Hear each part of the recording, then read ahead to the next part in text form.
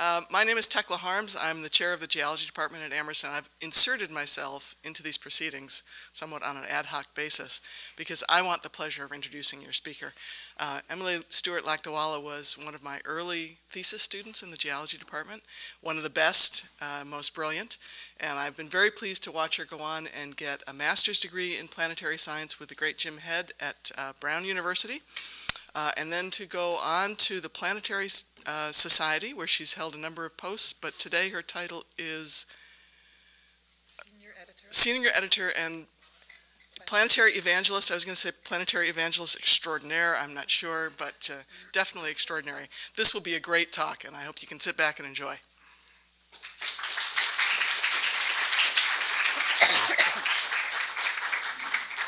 Thank you very much, Tekla. I'm touched by that introduction. Hi, I'm Emily Lakdawalla. I'm the Senior Editor and Planetary Evangelist for the Planetary Society, which is a nonprofit organization that was founded by Carl Sagan, Bruce Murray, and Lou Friedman in 1980 to advance space exploration, to take advantage of public support for space exploration to try to drive more robotic exploration of our planets, discovery of planets around other stars, search for life in the universe, and generally having a good time among the various worlds of our solar system.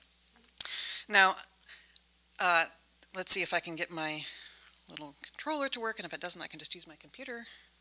Yeah, it's dead. Of course it's dead. Okay. Okay, so I love being a planetary scientist for a couple of different reasons, but the two main ones are that we get to go out with intelligent, autonomous space robots and explore strange new worlds, seek out new life and new well, maybe not civilizations, but we can certainly seek out really interesting new geology, new worlds, places that we've never, environments that we can't explore on Earth. It's a great adventure. And also, the other thing that I like about exploring the planets is that the questions that motivate the scientists who are going out and exploring all of these new worlds, those questions are easy for anybody to understand. I don't have to work very hard to explain why exploring these places are cool. I mean, fundamentally, we just want to know what's out there. Is there any other life out there? How did we get here? How did all these other worlds get here? All of these questions are easy to explain. The ways that we go about answering those questions are also relatively easy to explain. But just because the questions are easy to ask doesn't mean that it's easy to get to the answers. The most fundamentally important quality of somebody who goes out as a scientist trying to answer these questions is curiosity. You need to go around asking questions about the world and then finding ways to seek those answers, whether it's by experiment or by observation. Now, mostly in the planetary sciences, we do it by observation. And today I'm going to take you to 3 different places in our solar system.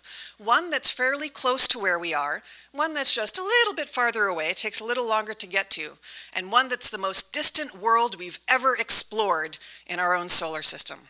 So let's begin at the beginning, quite close to home, with one of the very first space robots that ventured to any other world. This is Mariner 2, under construction in the mid-60s. Mariner 2 was the first spacecraft to fly by another world, Venus. And if you open up any children's book about Venus, almost everything that's written in that book about Venus will be something that Mariner 2 discovered. Mariner 2 found out that Venus rotates very slowly. Mariner 2 found out that the pressure at the surface of Venus is 90 times that of Earth's surface pressure. We found out that it has clouds that float at an elevation of like 60 kilometers above the surface, and that those clouds are made of sulfuric acid. It's an absolutely nasty place. We found out that it's incredibly hot at the surface. It is so hot that you could melt lead if there were lead exposed at the surface. It is a horrible place. We found out all of these things more than 50 years ago, but there's so much left to learn, so we need to send more spacecraft there to learn more about our nearest neighbor. So, if you traveled to Venus, this is what you would see. This is a photo taken by actually a Mercury spacecraft. It was on its way to Mercury. Its name was Messenger, and it flew past Venus on the way. This is a color photo of Venus. This is what you would see with your eyes if you went there. It is a cue ball. It is completely featureless. It is really difficult to see what's going down there on that planet with just your ordinary eyes. But if we could put on ultraviolet colored glasses, we would be able to see this. you would see that Venus's clouds were streaked with these dark streaks that outline interesting shapes swirling around the poles and making this kind of U shape across the globe. Now, the question is, what is this dark stuff that's outlining all of those features in Venus's clouds? The answer to that question is, we don't know.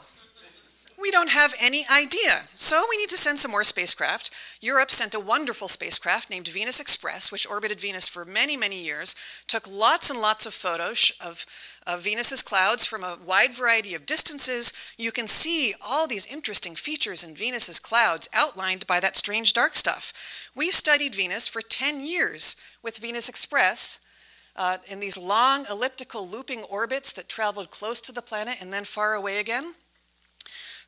And we don't know what that dark stuff is made of still.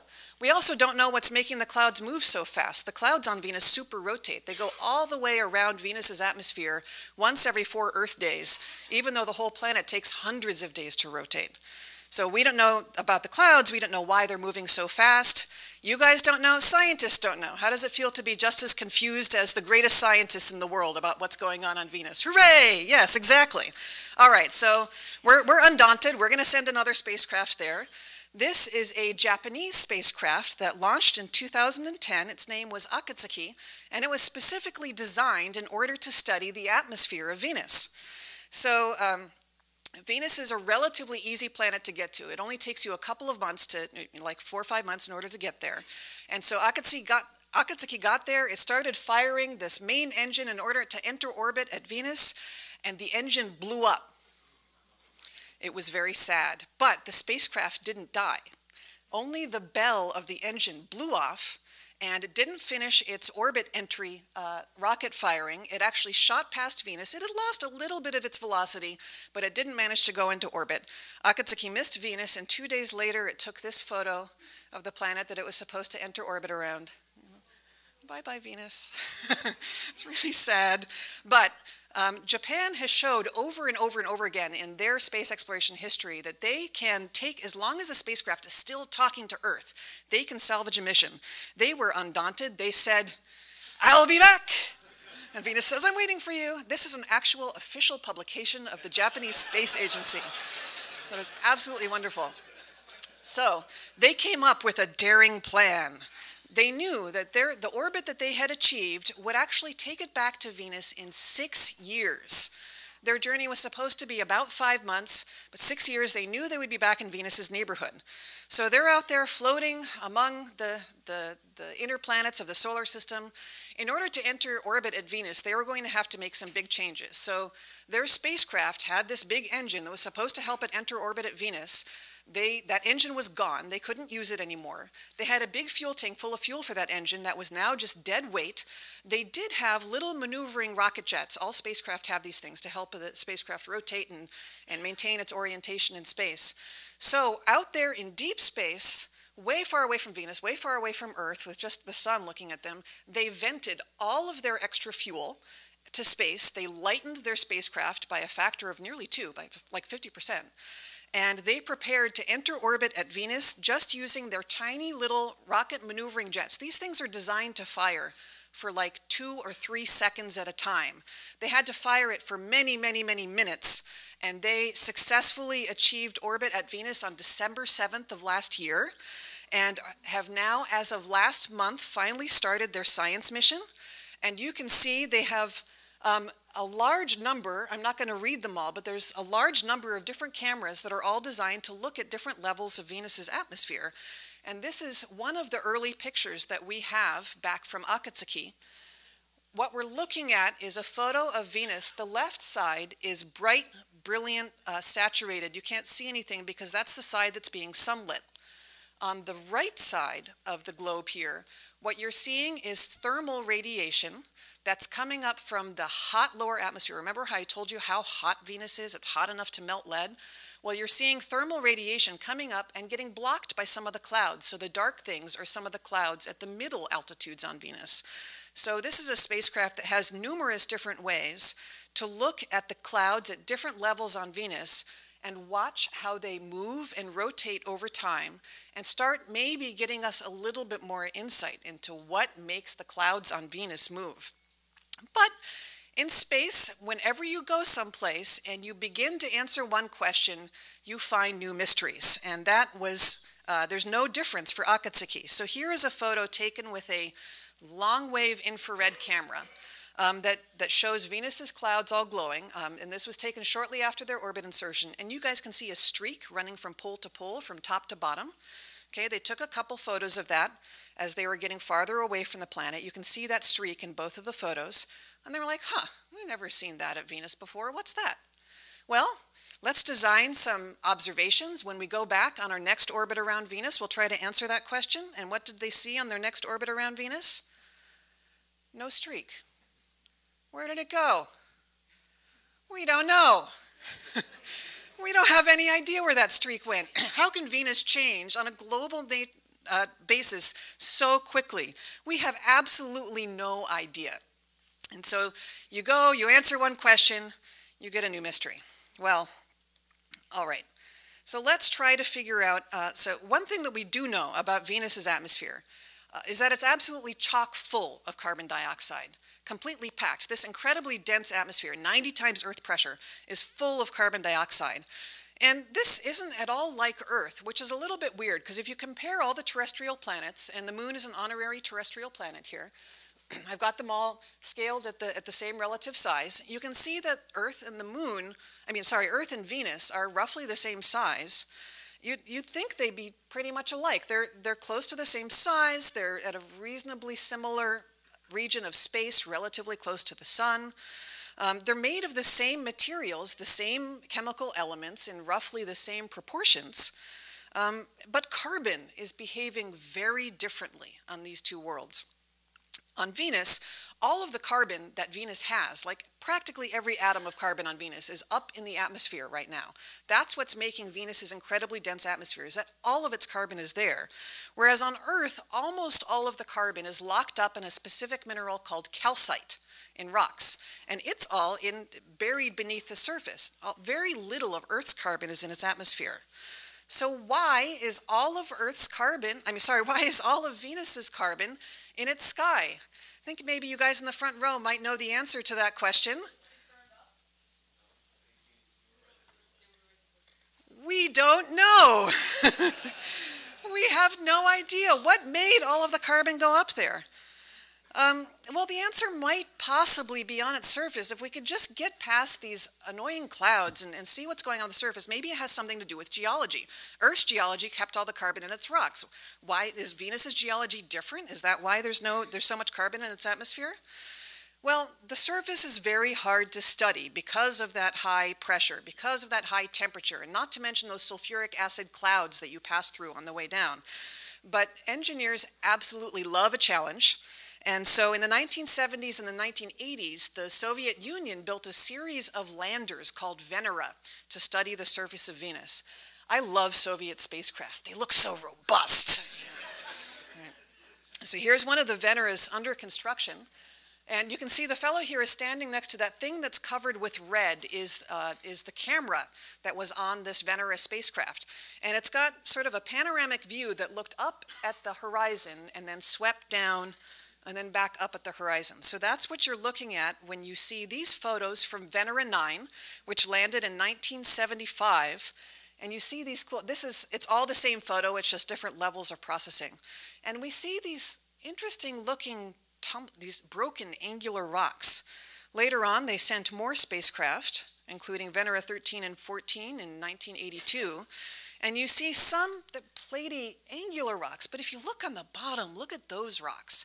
Those look flowy. They flowed out onto the surface. Those are lava rocks. Those started out as molten rock. They spilled out onto the surface and they hardened.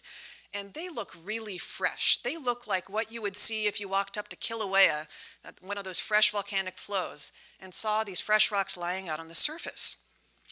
So that begs the question, are Venus's volcanoes actually erupting today? Are we seeing evidence for active geology on Venus? We don't know. We don't have a clue. We've been studying Venus for 50 years.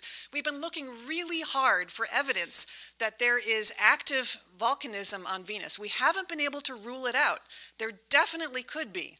Or Venus could have been geologically inactive for many, many, many millions of years, maybe up to 500 million years. We don't know yet. But we have learned a lot. And we still have questions, and you can boil them down to one big one, which is why are Venus and Earth so very different? How did two planets that started out in such a similar way become so different? And we don't know. And that's a very important question because we're working very hard right now at taking all of Earth's carbon that is locked up in its rocks and sticking it up in our atmosphere and making it a lot more like Venus. Do we risk turning Earth into Venus? Well, maybe when we try to answer our questions about Venus, we might be able to answer that question to our satisfaction, but we don't know the answer to that yet. Maybe some of you guys in the front row will help us figure that out because we're certainly not figuring it out right now. All right, so enough about Venus. We've been confused enough by that planet. Let's try to go on to someplace else and see if we can be confused over there. So I'm going to skip over. This shows you all of the different planets in our solar system to scale in an approximately true color. We could explore Mercury or go to Mars, but I'm going to skip over those. I'm going to go to someplace different. We're going to add in all of the other little stuff that's in our solar system. This is everything in our solar system that is big enough to be round or round-ish. So we're going to go to one spot that's up there in the asteroid belt, this little guy way up here. All right, so here is a Hubble Space Telescope photograph of this object. It's not particularly impressive with Hubble. We can zoom in a little bit and we can see this is the third biggest asteroid in the asteroid belt. This thing's name is Vesta. And this is pretty much the best view that we could get of Vesta with the Hubble Space Telescope. Now Vesta is a member of the asteroid belt. It's part of the main belt. It's part of the, it's sort of toward the interior of the main belt. The asteroid belt is a relic of the formation of the solar system. It was what was left over when all of the stuff that coalesced to form the planets.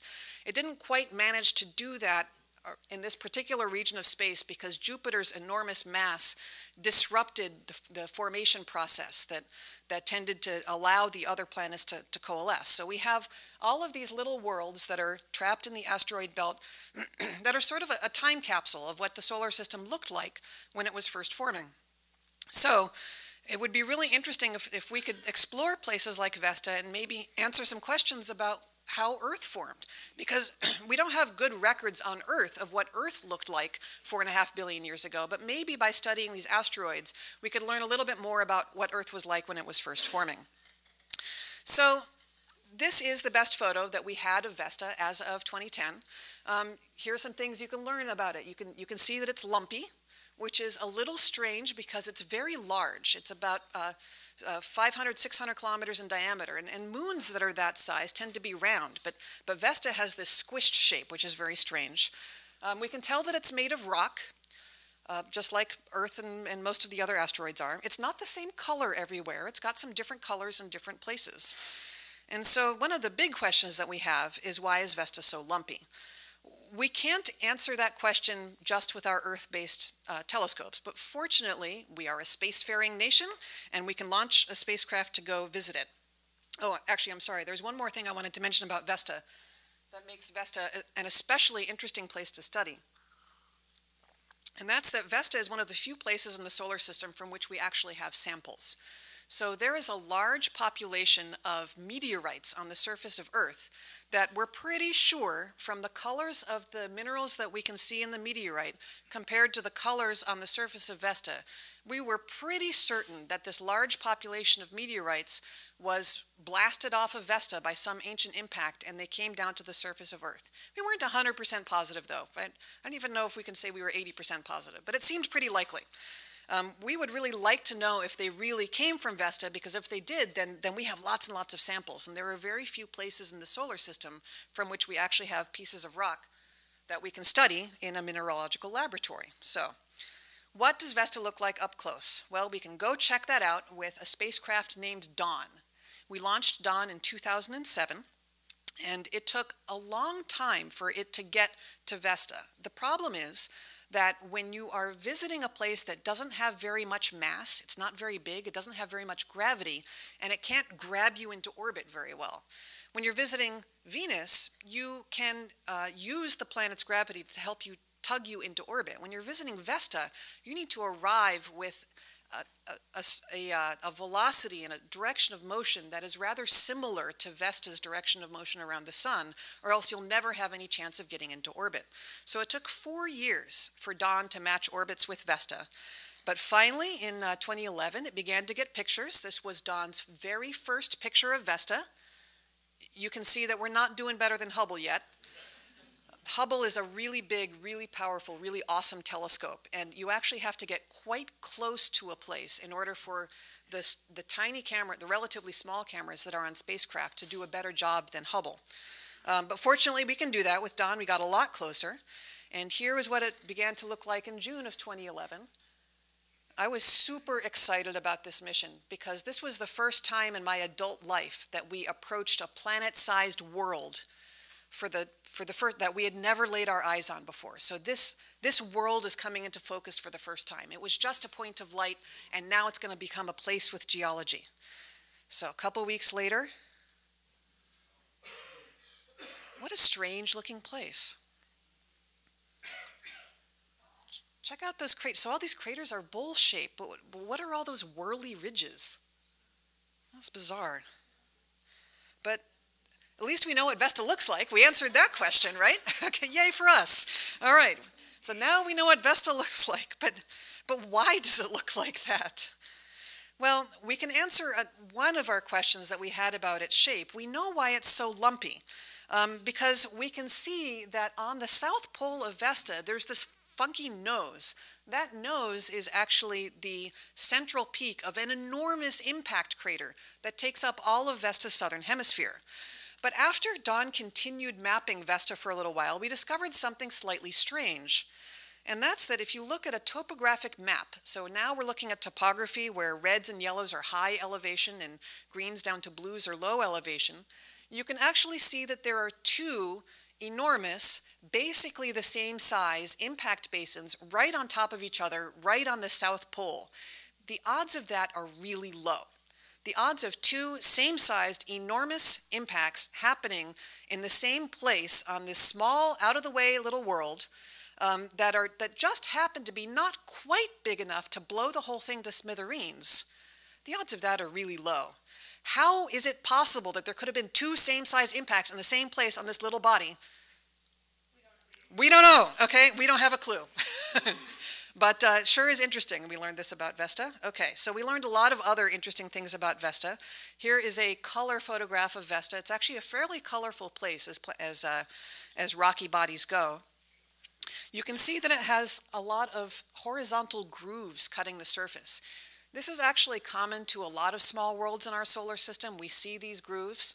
And by mapping the orientations of those grooves, scientists have figured out that they are circumferential to those two big impact basins. So we know that they're connected to those impact basins in some way.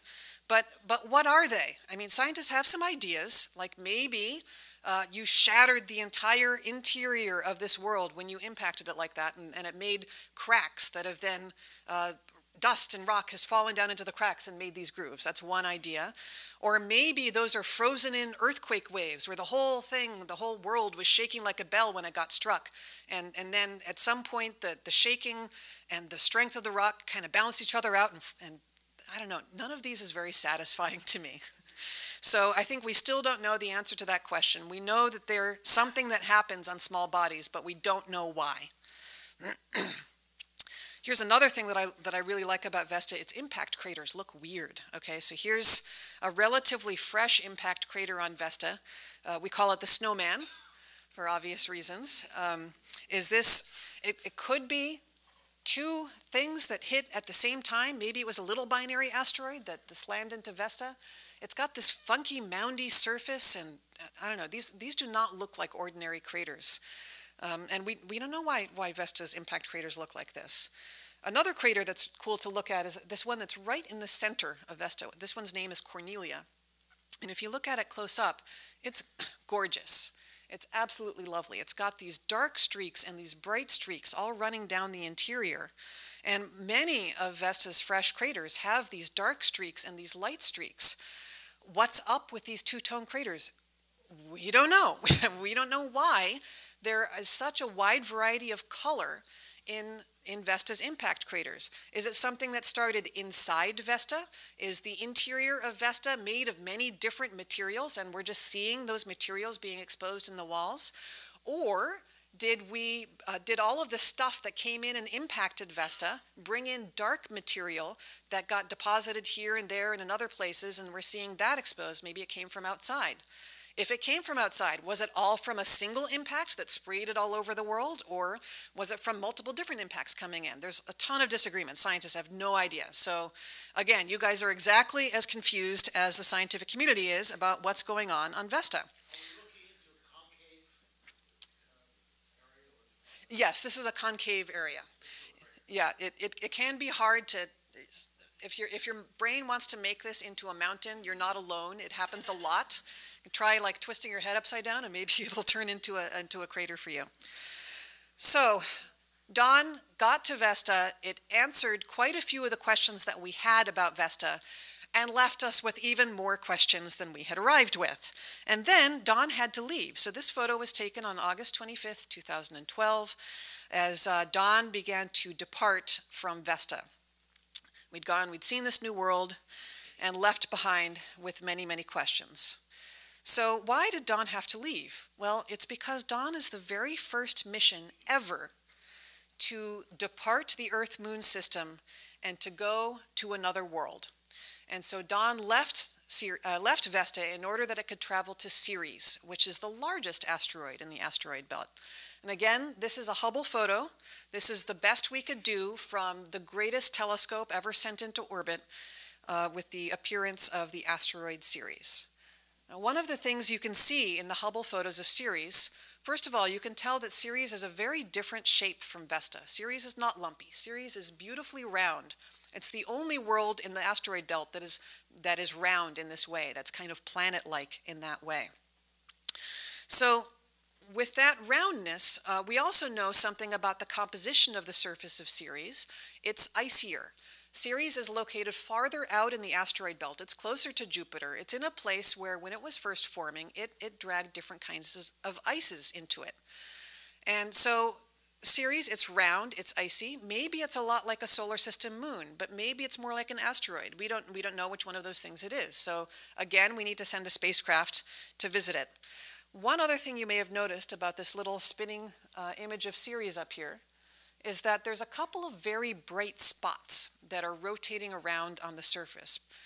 Those brilliant spots that you could see from Earth. And the general idea was that here we have an icy world, and it's located, it's got a generally dark surface, but we know it's got some ice in its composition, so easy enough conclusion. You slammed this world with an asteroid, with a smaller asteroid. It excavated ice from under the surface, sprayed it out across the surface, and you get a nice bright spot.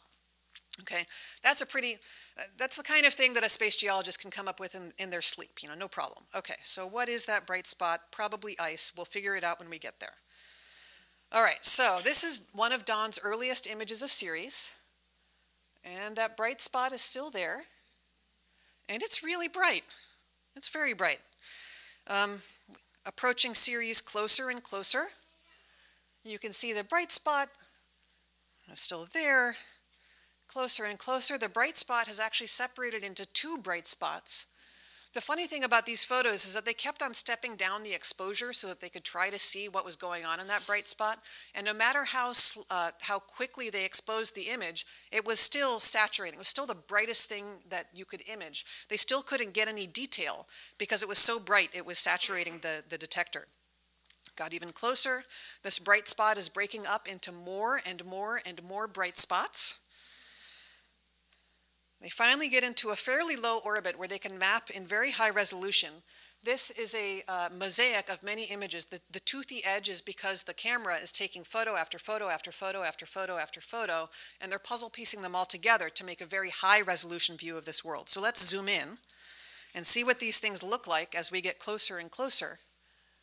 And again, we're saturating the image here. It's really hard to tell what's going on, but it's looking less and less like a spray of fresh material that's been sprayed out of the crater by an impact splashing into it.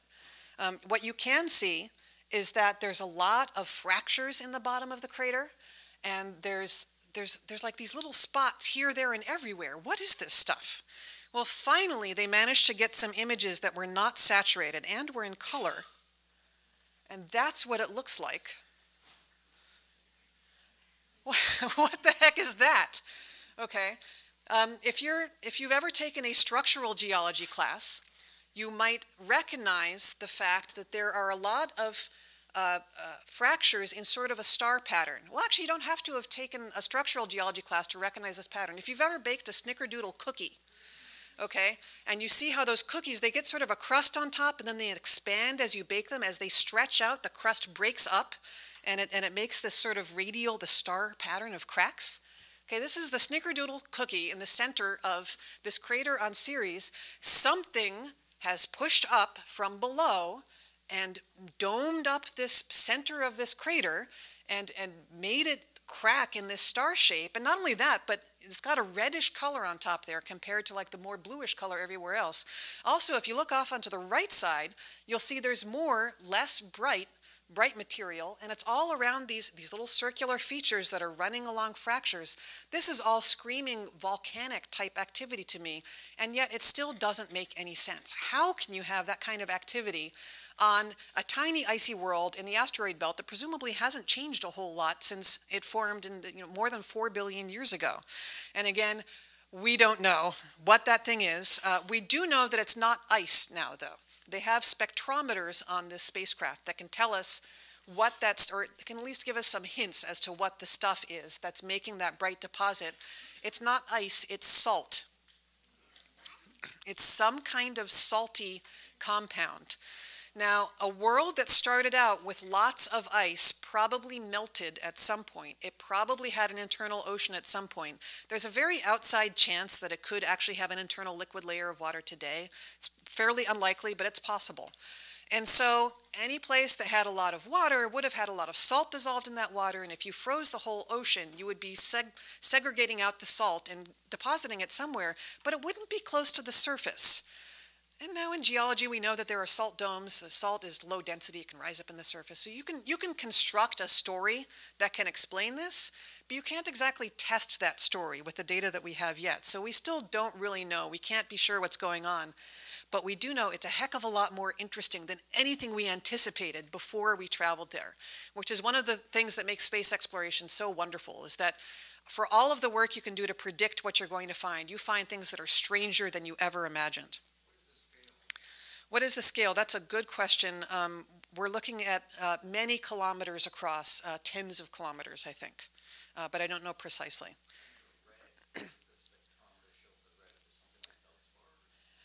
We don't, we can't tell.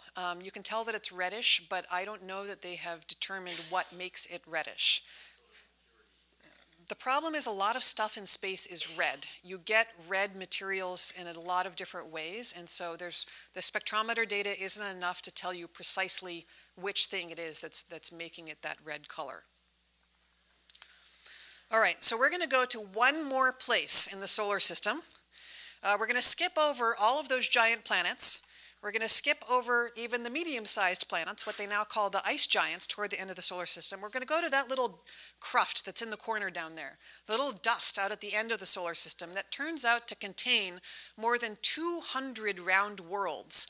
That's the Kuiper Belt. There are more round worlds in the Kuiper Belt than there are in all of the rest of the solar system. But of course, there's one world that's more popular than any of those other Kuiper Belt worlds, and that's Pluto. Okay, so that little pair is just one of many interesting round worlds in the Kuiper Belt, but there's only one that we've ever sent a spacecraft to. These are the discovery images of Pluto. It was discovered in 1930, which was not very long ago. And this is pretty much the best well, it's not quite the best we can do from Hubble, but this is one of the early Hubble photos of it. You can see there's a great big bright spot, and there's a slightly less bright spot. That's Pluto's large moon Charon. And then there's two somewhat dimmer spots. Those are the first two of Pluto's small moons to be discovered, Nix and Hydra. So, of course, we would love to know what Pluto actually looks like, but we can't do a lot better than this without a spacecraft. They did do a lot of mapping of Pluto with Hubble, And they used this cool technique where they did mutual occultations of Pluto and Charon, and they used supercomputers to figure out what was causing the colors and the different images to change. And they managed to map the surface of Pluto and came up with this somewhat lumpy, bumpy looking map that showed us, we can't really see geography on this map, but what we can see is that Pluto is very colorful. Pluto is bright in some places and dark in others. There's a particularly bright spot that comes into view that's on the equator right there. And there's also some very dark spots on the equator. Most places in the solar system do not have this much color variation. Most places are either all dark or all bright. Only something like Iapetus, Saturn's two-faced moon, is quite as colorful as Pluto was. Well, the story got stranger. They did the same kind of work on Pluto 2 separated years, 1994 and 2003, and they noticed that the blotches on the surface, whoops, they changed position. And I don't see the, oh shoot, I didn't put the 2003 map on there. You'll have to take my word for it. They changed position. So, oh, there it goes. Fabulous. Okay. Finally. They changed. How is Pluto changing so much so quickly? We don't know, okay? We didn't know, but we had some guesses. So Pluto is an interesting outer solar system world in that it has an atmosphere. And here's an artist's concept of what its atmosphere looks like. It's not a thick atmosphere like Earth's or Venus's, but it's not a thin atmosphere either. It's thick enough that it has weather, it has wind, it could have clouds. And so wherever you have weather with clouds and wind, you could change the appearance of a surface just by putting down frost over here and taking it away from over there. So that was our best idea of what was going on Pluto before we finally sent a spacecraft. But the atmosphere, although it allowed us to explain what was going on Pluto's surface, it also hid a major, fundamental, important piece of information about Pluto, and that's its diameter. Because the atmosphere was thick enough that it blocked our view of stars passing close to Pluto, which is the way that we figure out how big things are in the outer solar system. We watch as the world goes across a star, and we time it. We time how long it takes to go across the star, and from that timing we can figure out its diameter.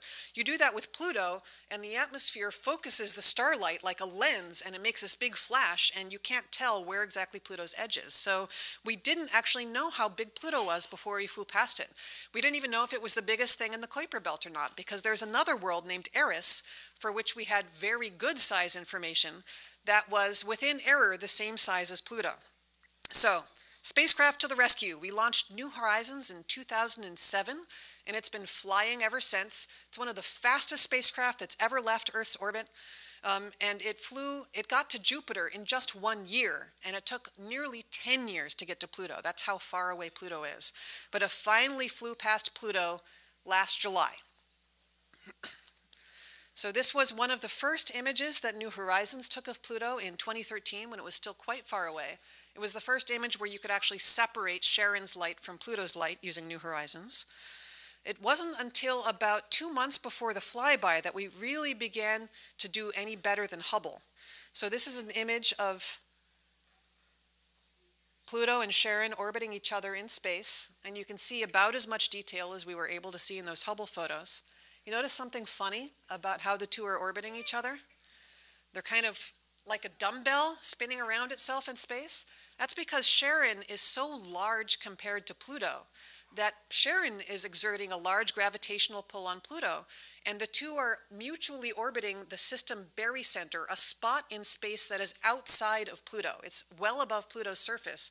Pluto is orbiting that spot, and Charon is orbiting that spot, and they're rotating together, spinning through space like a giant cosmic dumbbell, which is really awesome. But we still weren't seeing very much detail on the surface. This is as good as you can see Pluto's surface from those early May images. Pluto actually, it looks a little like Vesta on the left side, doesn't it? It made a lot of people think that Pluto is actually lumpy and not round. But the reason that it looks like that is because some parts of Pluto's surface are so dark, they're just kind of blending in with space. And as we got closer, we began to see details on Pluto's surface. It began to transform into a world with geology. not just a dot of light in space. So this is early July, we're 2 weeks before the flyby, we're getting excited, getting ready to see these up-close images of Pluto, and New Horizons' computer crashed on July 4th. The entire team, they've been working so hard for weeks and months. They were just taking their July 4th holiday. They were at picnics with family, and their phones all started ringing. The spacecraft is not talking to Earth. They went into safe mode. Well, it turns out that the spacecraft had been asked to perform 3 tasks at once that were just too much for the computer. It gave up. It said, I'm sorry, I can't do this. Give me less to do. So it turned to Earth. They actually managed to recover it pretty quickly. But it was a terrifying couple of days because they had traveled for 10 years to get to Pluto. They were a week away, and the spacecraft shut down, but they saved it. Okay, so July 9th, 11th, and 12th, this is what Pluto looked like. One of the difficult things with doing a spacecraft reconnaissance of Pluto is that it spins so slowly. It spins once every 6 days that you don't get to survey the whole thing spinning like you would if you were approaching Earth. You get only, you're traveling so far, you're a week away from it, and you get your last look at certain parts of the surface that are going to be turning away from you for the whole flyby. Okay, so July 9th, 11th, 12th, we're getting these tantalizing images of the surface, and then nothing. But don't worry, this part was planned. So, New Horizons is a small spacecraft traveling 31 times farther away from Earth than Earth is from the sun. And it's got a big radio dish, but when you're that far away, your radio dish is very weak. You have to point precisely at Earth in order to communicate with Earth. And when you're getting close on the flyby, you don't have time to radio Earth all the time. You need to point your cameras and everything at Pluto. So the spacecraft turned away from Earth and spent all of its time on the close flyby pointing all these different directions at Pluto, at Charon, at the moons, and it wasn't talking to Earth for this whole time. They did one really quick thing that they called the phone home right after the flyby, saying, "Hi, I'm okay. Okay, I'm going to go back to work now." And it went back to work, and it kept working. And then overnight, the day after the flyby, boom. That's what Pluto looks like. Yay, we answered our question. We know what Pluto looks like now. It is awesome. And then, boom, New Horizons was past Pluto, and this is what Pluto looks like from behind. Okay, I want you to think for a moment about what it takes to see Pluto from behind. You have to have a spacecraft that has traveled billions of kilometers and still be pointing precisely at Earth and talking to Earth, and sent us this photo of Pluto from behind. You're seeing its atmosphere backlit by the sun. You are seeing all of Pluto's sunrises and sunsets at the same time, backlit by the sun. It's an absolutely glorious image. And New Horizons was traveling very fast to get there, and it kept traveling. And Pluto diminished into space, and New Horizons is now long past it, can't see Pluto anymore. But it is continuing to send us tons and tons of data. It's going to continue sending us data throughout the rest of this year because it's so far away, it takes about 5 hours for it to send one photo to Earth. That radio signal is that weak. So it's going to take an entire year to send back all of its data. One of the early things that it sent back was something that I regard as one of the greatest photos taken in all of planetary exploration history. This is a view taken shortly after closest approach that shows you both the crescent sunlit surface of Pluto and its many-layered atmosphere. It's tilted up, and you can see all the layers in its atmosphere up there. Those are something called gravity waves. All right, we can zoom in on that a little bit, and you can see Pluto's mountains. The fact that you can see into the shadowed parts of Pluto's mountains tells you that the atmosphere itself is scattering sunlight. So if you were standing in the shadow of Pluto's mountains, you would see a bright sky. After sunset, lighting up the sky and allowing you to see around you on the surface of Pluto. It's just amazing. All right, so One of the early results from the New Horizons mission, we now know exactly how big Pluto is. It is 2,374 kilometers in diameter, 1,475 miles, and just a hair bigger than Eris. So Pluto is now again recrowned the king of the Kuiper Belt. It is the largest thing out there. Another thing we learned is what that big bright spot was on the surface. Okay, it happens to correspond exactly with this heart-shaped feature, this bright heart on the equator of Pluto. So what is that heart? Well, we have some spectral information. We know it's made of multiple different kinds of ice: methane, nitrogen, carbon monoxide ice. You zoom up close to it, you can zoom into its edge, and I'll show you one of the things that just blew my mind about this flyby. So we're here at the edge of the heart, going up into some mountains on Pluto. Do you see that little squirty kind of shape in the ice? There are glaciers flowing on Pluto, but they're not water ice glaciers. Water ice behaves as hard as rock does here on Earth. Those are glaciers made of carbon monoxide and nitrogen ice flowing across the surface of Pluto like toothpaste over time. And so this is an unimaginably cold and distant world. You would think it had been locked in an icebox forever, but it's moving. It's geologically active. It's got flowing glaciers on the surface.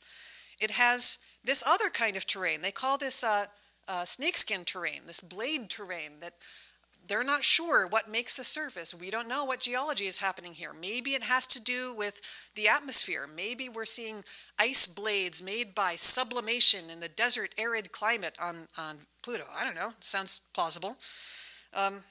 We have over here at the edge of the heart, we have these interesting looking blocky mountains, and you zoom in up close to them, and you can see that some of them have little layers. We're seeing broken up crust of Pluto that's been tipped up, and scientists think that we're looking at water ice blocks that are flowing in solid carbon monoxide ice out into Pluto's heart. Again, crazy to have active geology on such a distant world. How can such a tiny, distant world be so varied? We don't know. We don't have a clue, but isn't it awesome that we can get these photos and look at it and ask all these questions about what Pluto looks like? And so New Horizons is going to be continuing to give us fascinating science for years to come as this data come down to Earth. So I'm going to close up by talking about what we have next to do in exploration of the solar system. What you're looking at here is a comparison of every round world in the solar system that's smaller than Venus. And it starts out with a planet, with Mars, and then it goes into the smaller and smaller worlds: Ganymede, Titan, Mercury, Callisto, and Io are moons of Jupiter. Our moon comes next, Europa, another moon of Jupiter, Triton, a moon of Neptune that may well be a captured Kuiper Belt object. If it had stayed in the Kuiper Belt, it would have been the king of the Kuiper Belt. It's bigger than Pluto. You can see Pluto there, and then we begin to see these shapes that don't actually have photographed surfaces yet. Today I've talked with you about Vesta. You can see Vesta way down there in the corner, and Ceres and Pluto. These are three absolutely fascinating worlds, and they're all quite small. These are not planets. They're not even close to planets. They're way smaller than a lot of the moons in the solar system, but does that make them any less fascinating than any of the planets? Absolutely not. And as a matter of fact, most of the worlds that we want to explore next to answer our questions about the solar system, how it formed and why it looks like it does, those are going to be answered by studying these smaller worlds, places like Europa, where there's a subsurface ocean. Ganymede has an ocean and a magnetic field. Enceladus, way down there in the corner, is spewing geysers into space, making a gigantic ring around Saturn. Titan has flowing rivers of liquid methane running across its surface, pouring into ethane lakes, evaporating into methane clouds, and raining again on the surface. It has a whole methane cycle operating on its surface. And then there's all the Kuiper Belt objects, which I'm just showing you as little half moons here because we don't know what they look like. We know their colors, and this is a diagram made before the Pluto flyby, so you can see how Pluto looks in terms of color and brightness compared to all these other worlds in the Kuiper Belt: Orcus, Quaoar, Haumea, Varuna, Ixion, Sedna. They all have wonderful names, and we've never seen any of them up close, and it's quite likely they are as interesting as Pluto. So we have all these other worlds to explore. They're not planets. They're absolutely fascinating. We have more questions than we will ever answer, and every time we answer some questions, we generate even more questions, and that makes space exploration absolutely awesome. So thank you very much for paying attention to me this morning. I'll answer your questions.